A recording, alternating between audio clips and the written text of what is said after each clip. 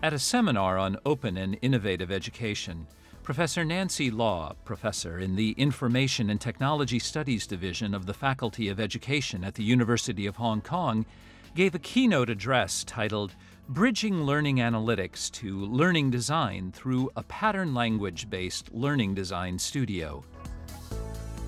In this talk, Professor Law describes ongoing work on a project involving the University of Hong Kong, the Hong Kong University of Science and Technology, and the Massachusetts Institute of Technology. I'm trying to stay with open education and innovative education, which is a theme of the conference. So if open education and innovative education is the goal, why is it the goal and how are we going to achieve it? So I did some background work and tried to Google these two terms on Google Scholar.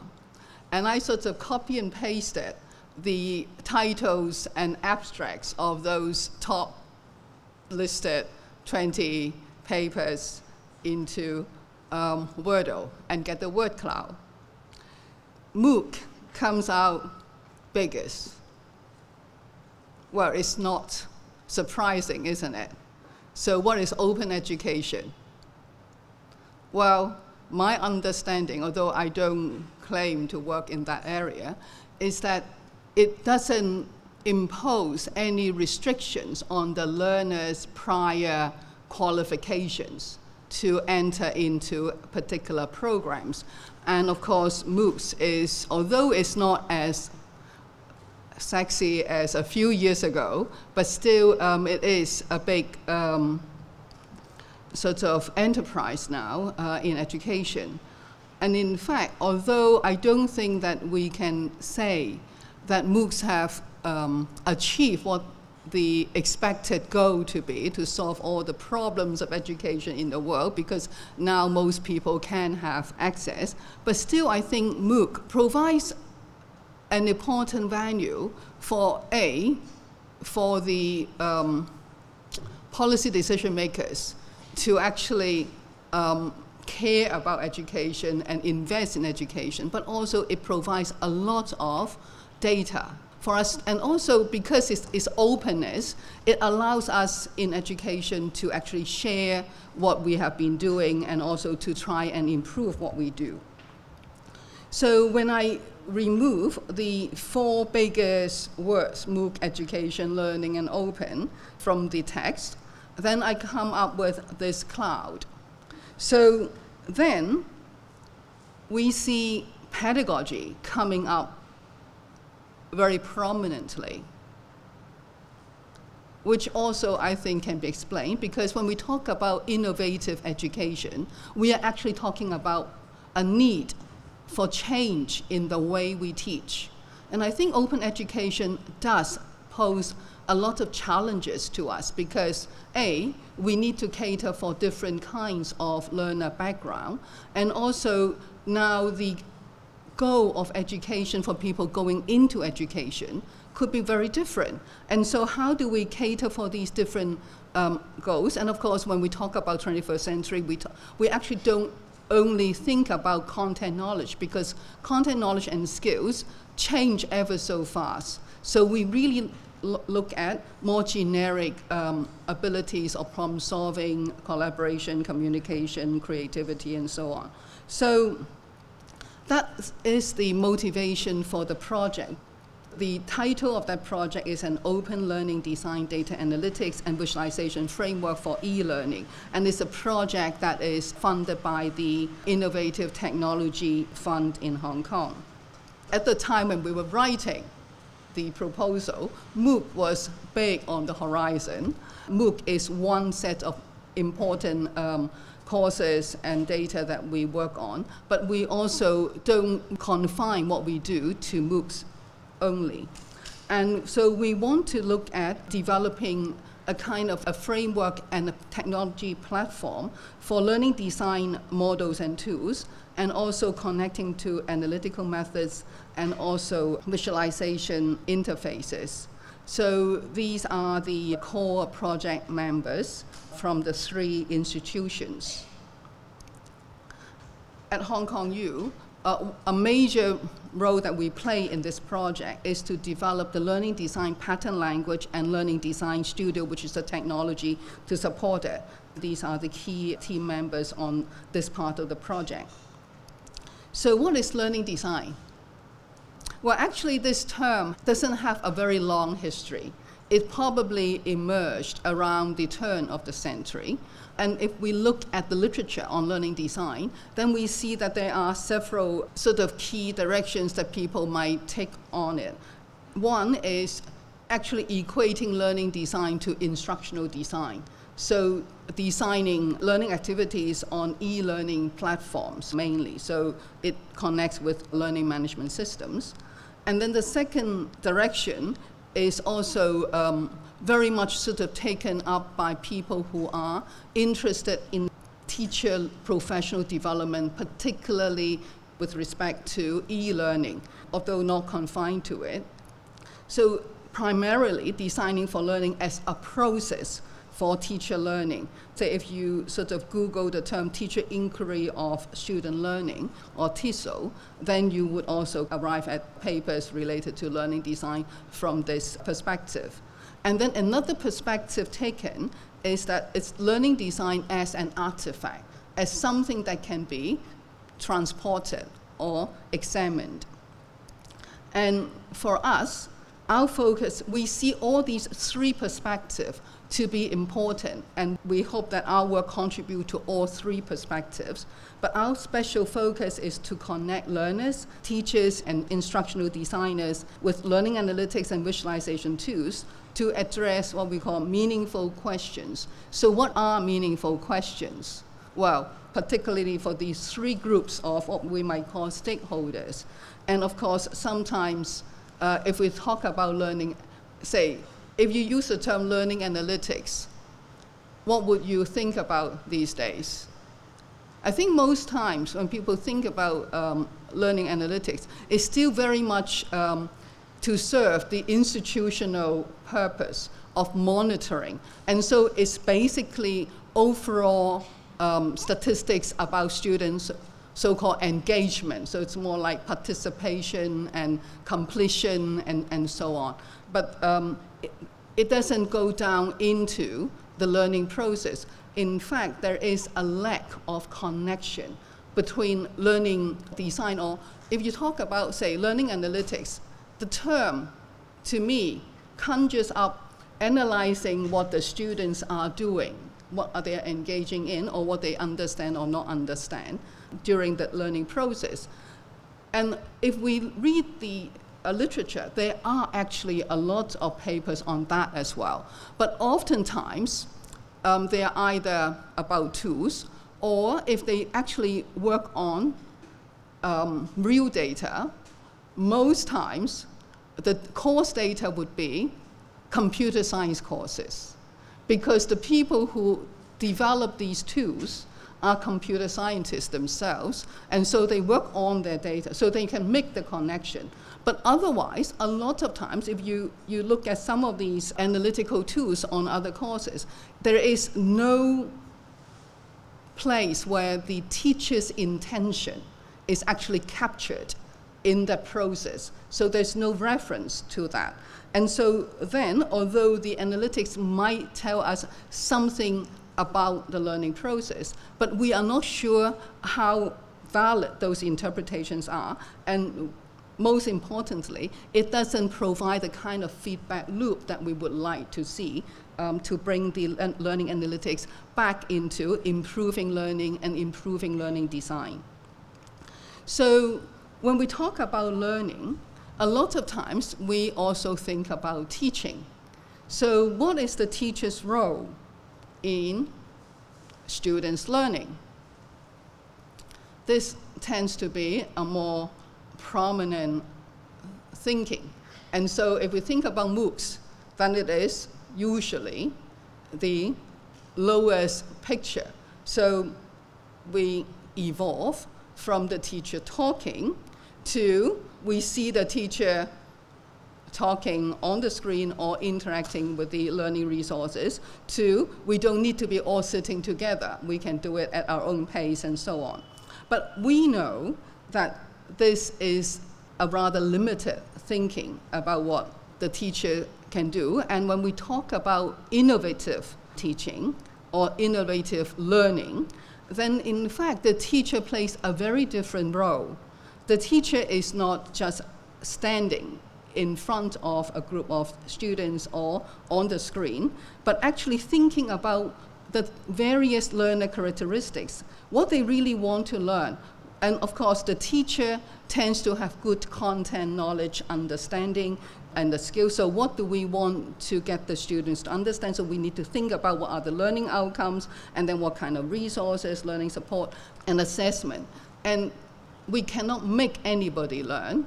They have to do the learning themselves. And I think we learn through our own experiences and reflecting on those experiences.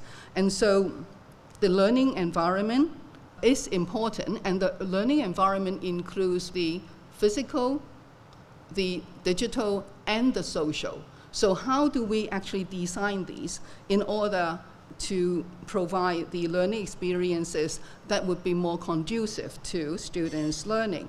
And so different kinds of learning outcomes probably require different kinds of learning experiences. I was talking about learning design. So what is design? When I think about design or design professionals, the kind of professions that I think about would be fashion designers, engineers, architects, right?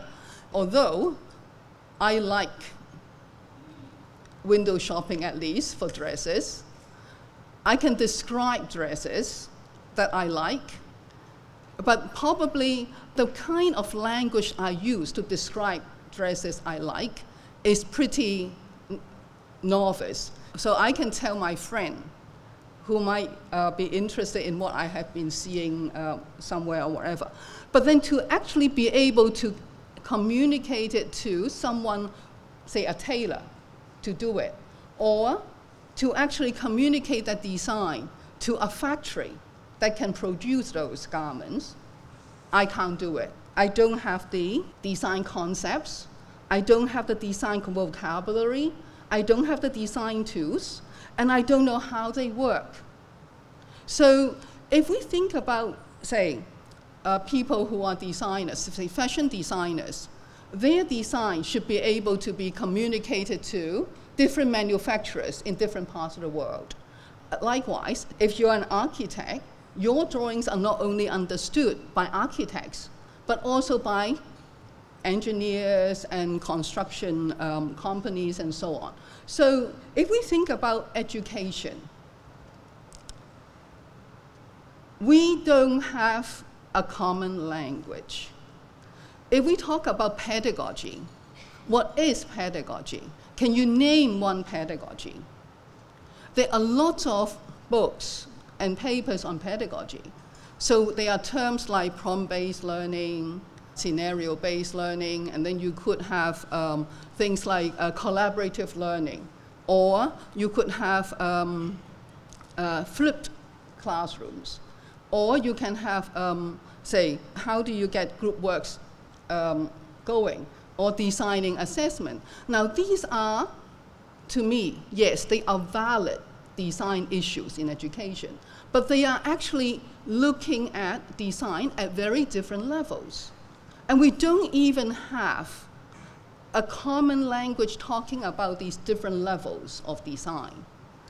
So we feel that we need to have a language.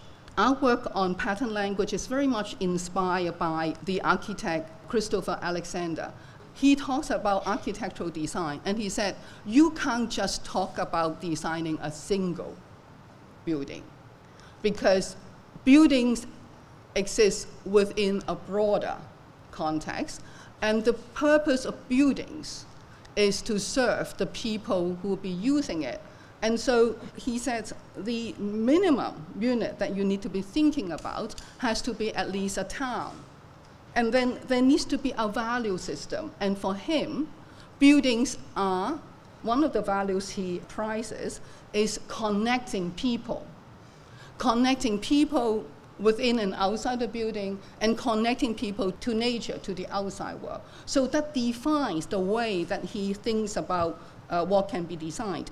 And also, when we think about designing, say designing a building, you have very different parts of the building. Of course, the basic infrastructure like the electricity and air conditioning and so on is important, but also even within a room, what is the surface sort of materials for the room, and the furniture and so on affects the people using the room.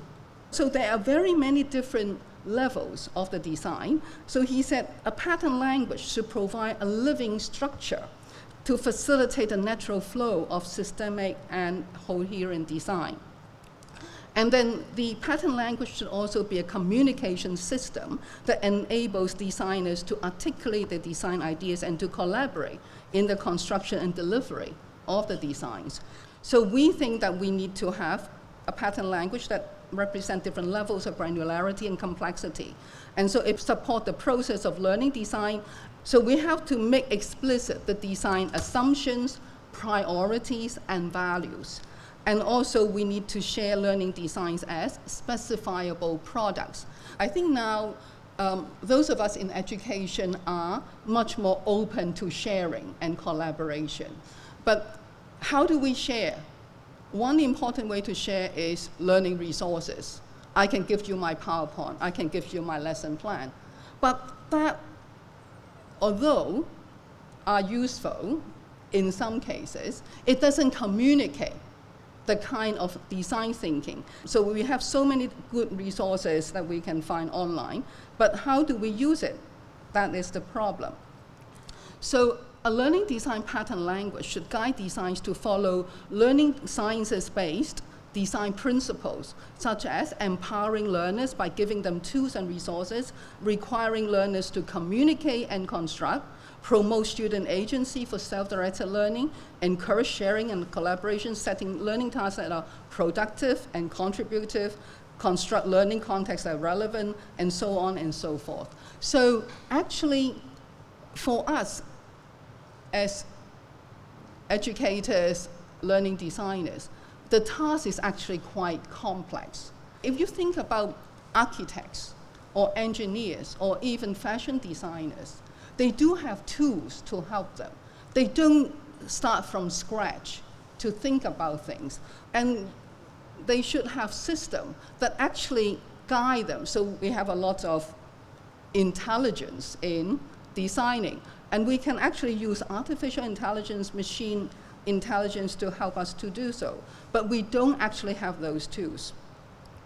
And according to Christopher Alexander, then a pattern language should always go from a larger structure to smaller structures, to ones that embellish those structures, and then to those that embellish the embellishment. So when we think about the design, we should go from the more top-level thinking about what we want to achieve to lower levels. And each level, there are design issues. Now I come to the pattern language. To me, if we follow Alexander's rationale, then the design should be happening at the program level, at least, right? Because a student coming into a course tend to be thinking about a broader set of outcomes. But that becomes a bit too complex, and it also links in with more of the institutional sorts of issues and so on. So at the moment, we start from the course. So the course is the biggest unit or the highest level. And then we have the next level as learning units, and then activities, and then further below. And we have a system of vocabularies that identifies design components at the different levels. Say, course level design, you will have learning outcomes, and there would be different types of learning outcomes, like disciplinary knowledge, disciplinary skills, and generic skills. And importantly, we think that we should have a taxonomy for activities. When we talk about learning design and not teaching design, because we want to focus the designer on thinking about what kind of experience are we anticipating for the learner. And so we want to think about what would the activities be like for the learner from the learner's perspective. And so we find that we can sort of categorize activities into broadly 4 types. And we try to confine it to as small a number as possible so that we will be able to have a better grasp of how the students are experiencing it. So we have directed learning, exploratory learning, productive learning, and then reflective learning. Directed learning is basically receiving information, receiving instructions, and then it could also be practicing things and then being assessed. So those are all directed learning. And then exploratory learning, we have sort of defined 3 types. One is information exploration, say going onto the web and finding information, and then exploration through conversations. So face-to-face conversation, online chats, discussion forums, and even Twitter, and so on. And then the third part would be tangible and immersive exploration. So it includes things like doing experiments and working with simulations and so on, so more exploratory. And then the third kind is more productive learning. So the students creating artifacts. So it could be tangible artifacts. It can also be writing essays, creating PowerPoint presentations, and so on. The fourth type is reflective learning. And we believe that reflective learning is extremely important. So what is reflective learning?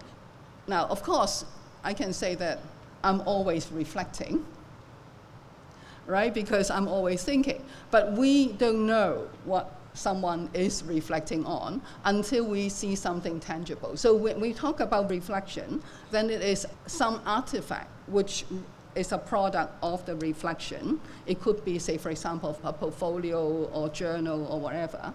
And then the next one would be revision. So having the opportunity to revise one's work.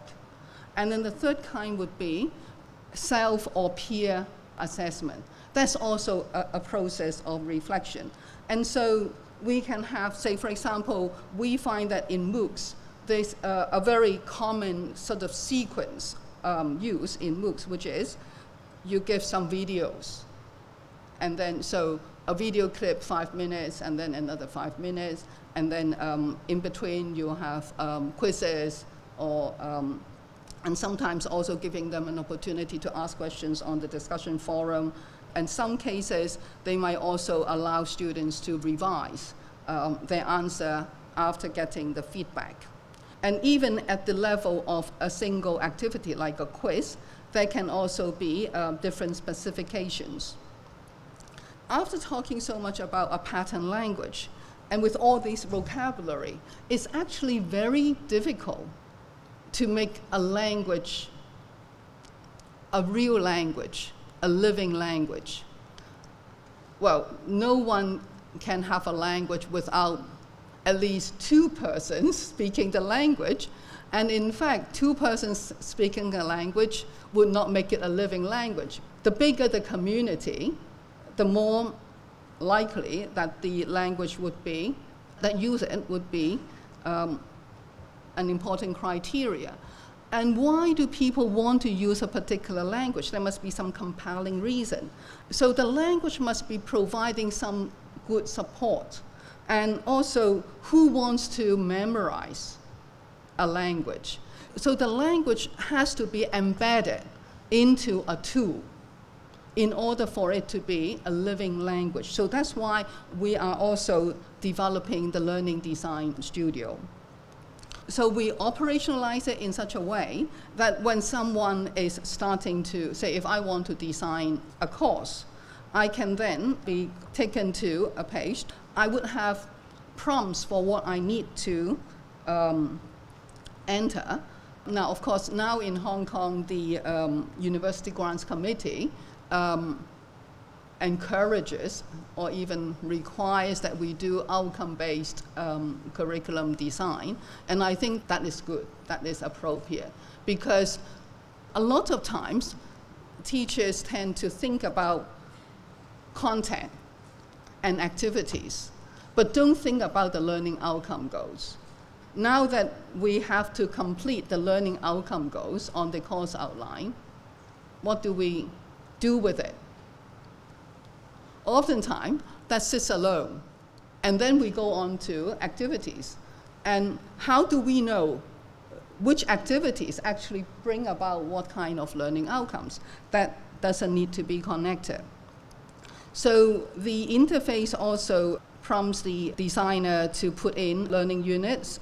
And this is an interface for authoring the sequence of activities. And you can see that on the left-hand panel, you have those colored blobs. And so those color blobs would represent the 10 activity types, and then you can draw them in. So different activity sequences, we form those learning units. Say, for example, setting the scene probably is something that we do during the first session. And then there could be things like, say, disciplinary knowledge through watching videos, or it could be laboratory exercises, or projects, or final exam. So each of these learning units, how do we define what is a learning unit? A learning unit is not the same as a session, because a lot of times we design session by session. But in fact, if we think about what goes on, say if it's a 10-week course, then we need to be thinking about, okay, so what should the students be doing over the 10 weeks? Usually, say, if we give a project to students to do, we won't kickstart it right in session 1. We probably start kicking that in session 3 or 4, getting them to think about things, and then, so we have a kind of sequencing. So project as a learning unit has its own learning outcome goals and activity structure, which could be distributed over several sessions and so on. And some activities, say for example setting the scene, well, if you really think hard about it, you might actually be only doing that particular activity during part of session 1 and so on.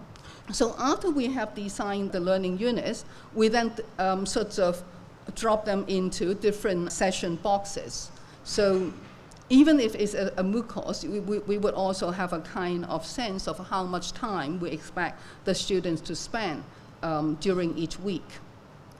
So how do we capture a learning design? This is something that we have done with our colleagues at UST. So our colleague, Professor T.C. Pong, has been teaching a very successful Java MOOC course. I think he has hundreds of thousands of students who has taken that course over the past several years, and he's offered it for many times. Well, they first sit into the MOOC course, go through all the activities and so on. Here the photos are taken when they were interviewing the instructional designers at UST who's been working on the design of this course. So this is the representation of the learning outcomes and then the sequences and so on. So these are the activity sequences for the 7 learning units. In fact, one way we try to actually validate the design is our colleagues did the representation and show it to the UST colleagues and ask them for feedback on whether they see it to be appropriate. And I think in the main, they like it, and they find that it does provide them with a different insight, because we also produce a dashboard, a designer's dashboard. It's not a learning analytics dashboard. So the dashboard is a tool which would actually show us the progress and information about the design that we can access even while we are designing. So say, for example, the left-hand image is to show the progress in terms of the different learning outcome goals that are being covered. It was interesting talking about the learning outcome goals. Our colleagues looking at the course, they actually put down some generic outcome goals for the course. And then when they showed our colleagues, they thought, like sort of communication and planning and so on.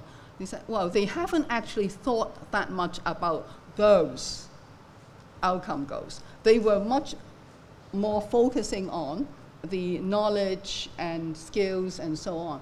But when they saw the representation, they thought that actually is important, and they were very glad that we see that some of the activities that they design actually promote not only knowledge and skills, but also the generic skills. And then the middle panel that you see, because, say, you would have a kind of expected time spent by the students. So we have a kind of accounting for the time that we anticipate and see whether we are missing some of it, and then also the time allocated to different learning outcomes. This dashboard shows the time that we expect the students to be involved in different activities. And in this case, you can see that about 3/4 of the time is on directed learning. And there's also reflective learning, but not too much. So the other 3 types of activities, there are these 3 types of activities, but they comprise a very small proportion. So we try to differentiate the activity type from the social organization. So some of the work is individual, some of it, now you can say in a MOOC course, what do you mean by whole class? There, we are still debating, but we are thinking of activities that everyone would be participating, like, say, a discussion forum, or things that are the same for everyone, the kind of activities. And we also have a sort of time allocated for the different learning units, so which are more important. And the dashboard also provides a view on the assessment. So the course has 8 learning outcome goals. So are there assessments that address each of these learning outcome goals? Suppose you only have 7 out of the 8 that is covered. Of the 7 assessment tasks, how many of them you have built in feedback? So say suppose you have 4. So there is no right or wrong, but the dashboard is giving the designer the information about what it is.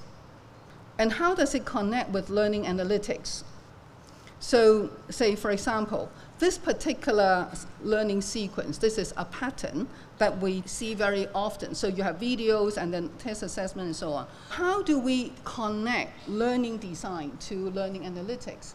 Now, a lot of times, for us as learning designers, we don't have the language to talk to the computer scientists who do those tools. And also, even for the same tool, so, and of course there are new tools coming up all the time, and even for the same tool, you could actually answer different questions by different settings and so on. So we decided the pattern language should have a list of designers' questions. Say, for example, one designer question could be, are my students learning the knowledge? And then that has to be converted into what we call data or evidence-based questions. So do we have evidence? So the test is an evidence. So if we have that evidence, then we can ask, are they learning? So if most of them get it, then they're learning, that's fine. But if they're not, then the next question is, what might be the reason for them to not learn? Now, there could be several possible reasons. One is that the students don't have the right prior knowledge, or they're not really serious in watching the videos, or actually the resource materials are poorly done. So for each of these designers' questions, we could then also convert them into evidence-based questions. Say, for example, maybe they don't have the background knowledge. How do we know? Well, do we have a prior knowledge test? We might be able to design it into the system if we have that in mind.